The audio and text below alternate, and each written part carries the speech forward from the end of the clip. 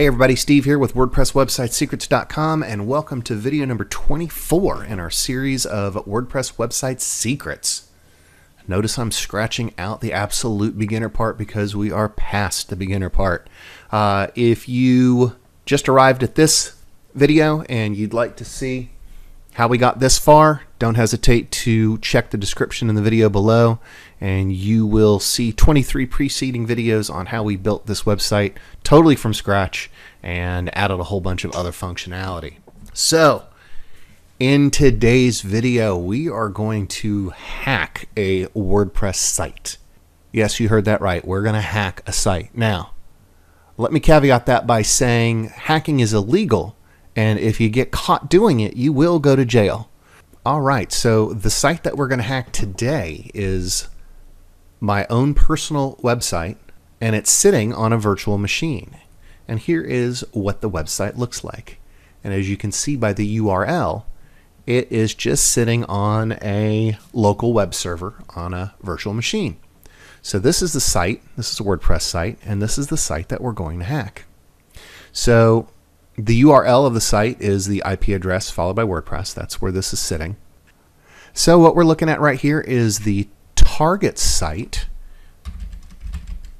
If you don't understand this part, don't worry about it. The important part here is that the target site has an IP of 192.168.0.18, and as you notice up here in the URL bar, 192.168.0.18, and here is my attacker computer. And here you can see that the IP address is .19. So the .19 computer is going to be attacking the .18 computer. And here is what it's going to look like. So what this is doing right now is it's giving me a readout of all the interesting information about that particular WordPress site. And as you can also see, it has already started brute forcing the admin password. And brute forcing means basically it's just going to the admin screen, the WP-admin or WP-login screen, and it's just trying one password after another, after another, after another. And as you can see, it's going from a database of 1.4 million possible passwords. So that's going to run for a while, but as it's running, let's also take a look at what other information that we're getting here.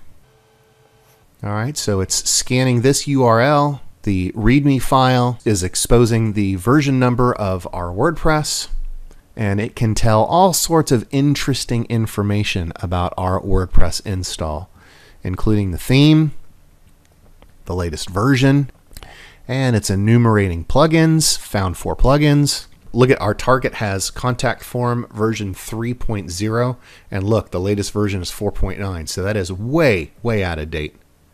And as you can see, these red ones are showing actual vulnerabilities, and if we were to click on these links, we get a whole bunch more information about how to exploit that particular vulnerability. So let's come back down here and see how we're doing with our brute force. Oh no, look at that. Okay, so check this out. The username here was admin, and the password was password 69. Now, easy enough to guess, but it only had to go through 7,000 out of 1.4 million possibilities. So if you think that your kid's name with the year that they were born, or your name with the year you were born, any imaginable name and any imaginable dictionary word is actually in this 1.4 million list. So now let's see what happens if we go to the typical login page on our attacking machine and use the credentials we just discovered. Password 69. Boom. We're in. We have full access to the back end of this website. So, what are the lessons learned here? Lessons learned number 1 is if your username is admin, make sure to go to users, go to all users, and see admin right here. What you're going to want to do is you're going to want to create a new username. So go to add new. You want to create a new username, and you want to set that role to administrator, And once that's done, you're going to want to test the login to make sure that you can get in okay. And once you get back in, you're going to want to come back here and you're going to want to delete this admin account. That is number one. Number two, so what you're looking at now is that list of 1.4 million passwords, and you can see how fast the software can brute force those passwords. And if you can catch a quick look of any of those words, it basically uses just about every dictionary word that you can think of and then adds zeros and ones and other possible combinations to it. So anyhow, I'm Steve with WordPress and I hope that you found this enlightening. I hope that it'll cause you to get rid of that admin login if you're using it, and also get you to use strong passwords. Use a passphrase instead of a password, and have uppercase, lowercase, special characters, and something that could not possibly be guessed by a dictionary. Because as you can tell, people are not trying to just go to your website and manually enter this information.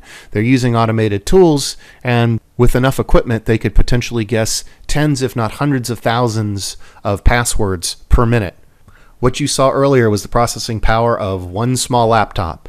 You can imagine the processing power that these guys could use if they had servers at their disposal. So anyhow, I'm Steve with WordPress. Hope you liked the video. Hope you learned something.